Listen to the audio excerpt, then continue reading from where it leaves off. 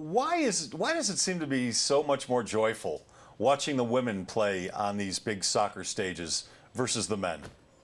Because I think that they appreciate it more. They appreciate the attention more. They're going to go back to their National Women's Soccer League teams and play before a few hundred friends and family members.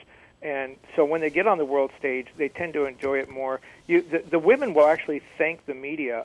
Jill Ellis just went out of her way to thank the reporters, and Abby Wambach's mom did too, to thank the reporters. And I'm not saying we need that. I'm just saying it's very nice that they recognize that that when they were born there wasn't this great audience for soccer, and that the players, have built it. But I think the media has done a little bit to help the fans get interested in it.